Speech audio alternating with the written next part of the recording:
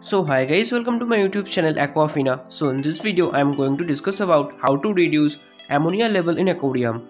So the first question which comes to our mind is, how does ammonia get in a fish tank? So the most common way ammonia enter your fish tank is from your fish waste, uneaten food, and when things like plant die and decompose. This is why some of the first thing we recommended to do when you have an ammonia problem are to remove decaying organic matter with the following step. So the step 1 is immediately do a water change. So one of the first thing you should do when you notice that your ammonia level are high is to perform a 50% water change. So the water change won't remove all the ammonia but is reduce the amount by adding clean water, which will allow your biological filter to catch up. And the second step is vacuum your gravel of your fish tank. Over time, fish waste and uneaten food will accumulate in your gravel and start to produce ammonia. When you complete your water change, it's a good time also to clean your gravel.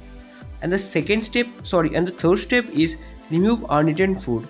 So each time you feed your fish, be sure to remove any uneaten food floating around or any large uneaten chunks on the bottom of the tank. Remove dead or rotting plant. Just like fish waste, rotting plant will also produce ammonia, so remove any dead or decaying plant as soon as you notice them.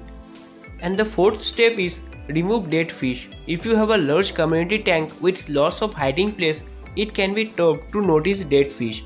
But if you can't see them to keep your ammonia down, I would suggest looking under some rocks. You never know what you might find. And the next step is make sure your tank isn't overstocked. Sometimes beginners will add too many fish too fast.